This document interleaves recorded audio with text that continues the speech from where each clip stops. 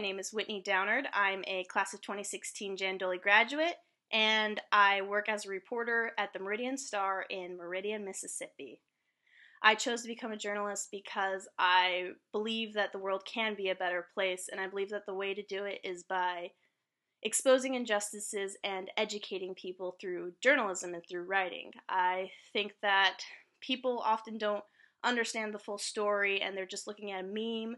And when they read my stories, I want them to understand how complex the issue might be, but also that there are ways to be fair to everyone and that it's not such a hopeless case.